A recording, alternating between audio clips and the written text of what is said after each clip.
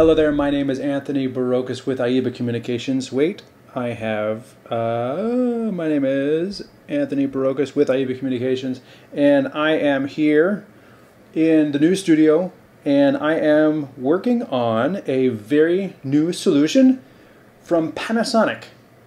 It's an iPad app. I am actually using an iPad right here, and I can show you what I'm using. This is the iPad app, and it's called LiveCTRL. And what it does is it allows you to connect various devices, including pan tilt zoom heads like the one I'm talking to right now. In fact, the audio is going into the pan tilt zoom head as well. The back of the camera has a plethora of ports that offer a lot of capability. We are only using the Ethernet, power, and the audio in, which you can in the menu set to line level or mic level or provide power and everything else. If you have an older system with RS-232C, you can control it here. You can have SDI out. Some models have HDMI out as well. There's an internal micro SD recorder and RS-422 control as well. The iPad is wireless. I have a wire coming out so that I can actually take the on-screen feed. Let me tap over here, go back to the camera, so I can do live switching between multiple heads, between wired devices, other like camcorders, and also you can use iPhones as well using an app that connects wirelessly or via an Ethernet connection to the phone or device. And that way you can have up to 4 sources connected to your iPad. But the key thing is, unlike any of the other iPad solutions that I've worked with, and I've worked with 3 of them, unlike any of them, this app lets you use professional pan tilt zoom heads from Panasonic. Now, these heads talk to this app, and I can control this head. Now watch. I am going to, let me go back over here. You can see down the bottom of the screen on the left, I have presets. And I can move these presets, I can set different things, and if you have multiple cameras, you would switch between the cameras over here on the left. I only have the one pan tilt zoom camera, so that's the one I'm talking to. You can see it up here on the left quarter view of the preview, and on the right you see the program. So let me go back to the camera. No, so when I'm talking to the camera, this is what I call wide. So you can see the table I'm talking, you can see the whole set. If I wanted to open up closer, I would tap the preset and the camera goes there. This way I can have multiple different shots. And if something was really, really important, the extreme close-up, and I can be it's so important that you understand the capability that this really gives you. You can have a professional pan tilt zoom camera, multiple focal lengths, change in focus, change in iris, all of these capabilities, and you can have this camera head way out somewhere else because it's networked. You don't have to be in the same space as this thing. Let me zoom back out. That's kind of a little freaky. So what that lets you do is that lets you put this camera anywhere you want. You can have a camera next to the stage that it can look at the stage, it can look over here on the stage, look over there on the stage, it can look out at the audience, and you control all of that from the iPad. It is a real video camera that has multiple presets, and like I was showing you on the bottom here, I have multiple presets. So let's try something. So here on the interface, that little virtual joystick allows you to move the camera. So I can move it to the right, I can move it to the left, down, across, whoop, and then back.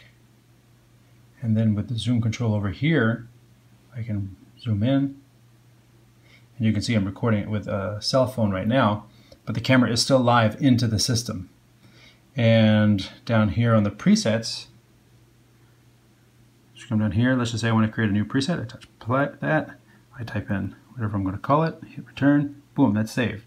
Now if I want to go back to this one, I tap it, it goes back over to that shot. If I want this shot, tap it, it goes back over to that shot. If I want the wide shot, I touch the wide shot,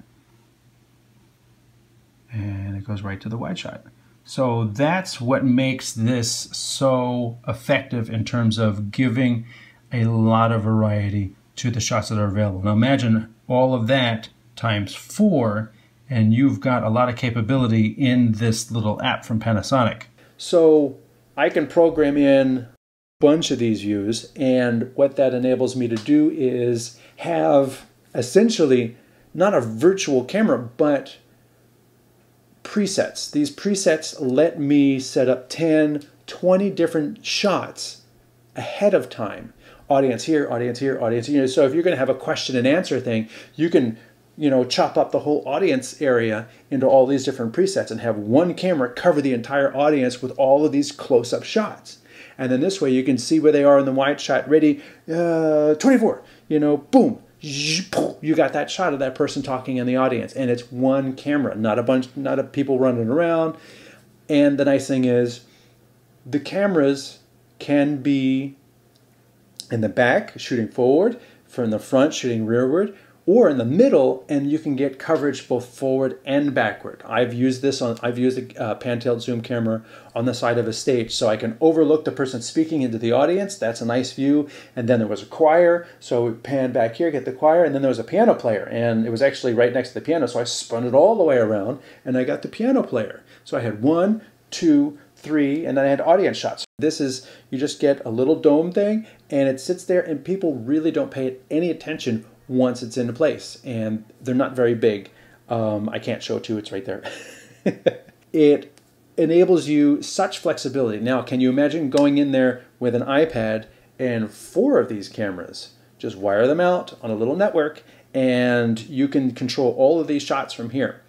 I still really like operated cameras in terms of following somebody on stage, going from side to side, and they're talking, no, they're over here, and now they want to come out into the audience. Things you didn't prepare for. Having an operated camera really does pay off. But if you want to have that wide shot that you can always cut to, you could use a cell phone for that. Now you've got a wide of the whole stage and some of the audience, and that just sits there. That's always your backup. So that's 4. And then you've got the operated camera is 1, and then you get 2 pan-tilt zoom cameras, and you have all kinds of flexibility in terms of coverage and presets and capability in terms of a very low manpower, affordable, multi-camera, live switch, recorded and streamed. Of course, this app does streaming too. We are live. It says I've been live for 10 minutes. And it also does audio. So let's come back into the interface here. And over here you can see I'm on the right-hand side. You can see I'm adjusting camera 1. So here's the optical zoom, the digital extender, the iris, the focus speed, camera settings, and here's I wonder if we'll keep going. We'll keep going. Takes you right to the settings of the camera for just the stream configuration, audio, system settings, image adjustments, and the network settings. So there's a lot of capability.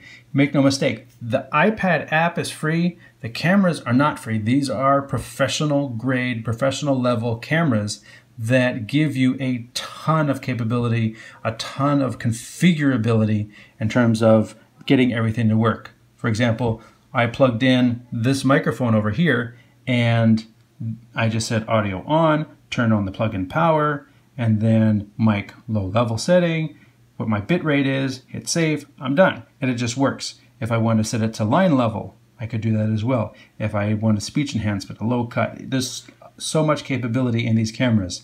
The system, you want the on-screen display. Do you want a tally? Do you want the camera to indicate when it's live and when it's not? Or do you just want people to not know it's there? That's very important. Your output format out of the spigot is can be different than the stream. Your record tally is off. That's for me. I didn't want it to be like showing up like that. And then, oops, it doesn't matter. Image adjustments. You can come in here and adjust your image levels, contrast, normal contrast, scenes, day or night. And then of course the network settings. So my network is very simple. Everything is finding itself. I don't really have to worry about that. And in addition, when I'm in this app and I come over here to the camera settings, it automatically finds the camera on the network. So I don't have to like go and search it. I don't have to get the IP address. It automatically finds the camera and I just turn it on. Then if I had camera 2, that's where camera 2 settings would be. Camera 3 would be there. Camera 4 would be here. And then this last one is things that apply to all 4 cameras, like my logo. I actually have it turned off when I go to camera 2, which is the capture, but I can bring up my title.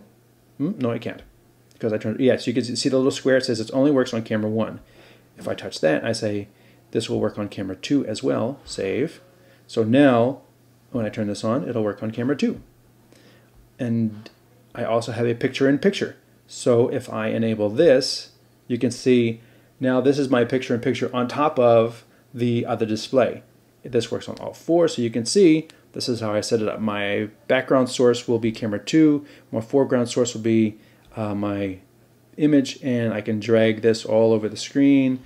I can make it bigger or smaller, put it over here in the corner, save, and there's a lot of capability there. Of course, there is also, when you have the 1, 2, 3, 4 selected, audio. Sorry about that. So over here you can see the audio. I didn't realize my picture was covering it. So you can bring the levels down like that. You can bring the levels up like this and leave it back. And then here the second input is the HDMI adapter, and there's no audio going into it, so that doesn't matter. And then, like I was saying with the layers, you just want to bring in, let's say I get my picture-in-picture, I have a text, I have the image. Let's go get another image. We can bring in a video clip. Let's see if I have any video clips. Add a clip from my local storage. I have a clip. Let's do that. Add video to local storage. Camera roll. Already exists in local storage. Okay, so that one. Oh, okay, then I say done. So there's my video clip. I don't know why it's in a picture-in-picture, it just is. And then you can make it as big as you want so that when the video plays, it takes up the full screen, and it's available on all 4. Oh, it's over here. It's available for all 4 inputs. We're going to loop it. Oh, there you go. Expand. Hit the expand button. It goes there. Save. So now, if I want to, I have my video clip right here. It has its own volume control. Excuse me. So that if it has audio that's louder or softer than what's going on here in the studio, it allows me, for each clip that I'm going to play back, this one was, oh man, it's super hot. I can, in the app, I can turn that clip down. This one's really quiet. In the app, I can turn that one up so that all the audio levels of what I'm doing here in the room, any program audio that's coming in, and the video clips playing back, I can adjust them all so that's all nice and even all the way across. So that goes there, and then I just basically, you can see that it's green, so it's ready to play. I just hit the play button, and here the clip plays. I believe I'm still talking over it. Yeah, I am. And there is no audio from the clip, so at the end of the clip, it should just stop. And stop. There we go. And now we're back to me, like that. And that way shows you a great way that you can really put these things together. The other interesting thing that you really aren't noticing is, you know, I don't have a ton of gear. You know, it's like I just have a table here and an iPad and the camera and a little wireless adapter. That's really all the pieces I have. Yes, I have a microphone too. But in terms of streaming, I am pushing this live to Facebook just to test that as well. And this app also records it, so you can do a live record internally, and that way you can immediately have a program, multi-camera, live switched, ready to go. Different settings you have in the LiveCTRL app. You want to make sure that all devices are looking at the same network ID. You can change the transition duration. I have a short cross dissolve. Or change the cross dissolve. You've got different settings here. If you want to change the type of settings we have, I just want to use a cross dissolve, not a minify and cross dissolve, but just a cross dissolve. We can close that. Save to a stream file, so it's saving it internally. Disconnect from your various services. You can AirPlay the audio playback. And then you have advanced settings. You have advanced settings down the bottom here, which will increase or decrease your video latency, default video bitrate, it starts at 3. It will go all the way up to 25 megabits a second. You're going to need a really fat pipe for that. But if you have it, you can have incredible quality coming out of this thing, because this will do full 1080. Let's go back down to 3. Close that. YouTube privacy, Facebook privacy. So it allows you pretty granular control. And then one of the really nice features in here is if you don't know what's going on, there's a little question mark. You hit the question mark and it tells you, it's like a help menu built in. So that really does help. Local storage. So you can look at these via pictures or information, like what was the date, which is very important. The thing that it doesn't tell you, same thing with Cinamaker, is it doesn't tell you the length, the runtime, or how much storage each one is taking up. You can export these to the camera roll. You can export these to the camera roll or import other things from the camera roll and bring it into the local storage of LiveCTRL app. This Panasonic LiveCTRL can have up to 4 sources active, and they can be 4 pan-tilt zoom cameras. They can be HDMI adapters. They can be cell phones. They can be mixed and matched in your program. It doesn't have to be all one thing either. It doesn't mean if you have a pan-tilt zoom camera, they all have to be pan-tilt zooms. You can, let's go over here to the screen. We come up here, you can see the visible devices. The 147 is the HE40 from Panasonic. That is on. Those are the settings we talked about before. The 185 is the HDMI adapter. This is sold from Cinamaker, and when you get this app, it will work with one device. It's free, works with one device, you're ready to go. All the titling and all that stuff all works. If you want to add more devices, you pay for a license from Cinamaker, which opens up the capability of the app. You can create different sessions with different content. So if you start a new session, you have no cameras here. It'll keep the content, but you can delete this content, bring in new content, and then you've got multiple sessions to pick from. Go back over here and exit this session. Over here's a control panel. You've got local storage. You can see the different videos that I've done. You can upgrade the app. So when I come in here, it'll tell me that I have this account, 4 cameras connected. Over here is 1 camera connected, and what the prices are down the bottom. My name is Anthony Barocas from Aiba Communications. This has been a quick look at the Panasonic LiveCTRL app for iOS. Thanks for watching.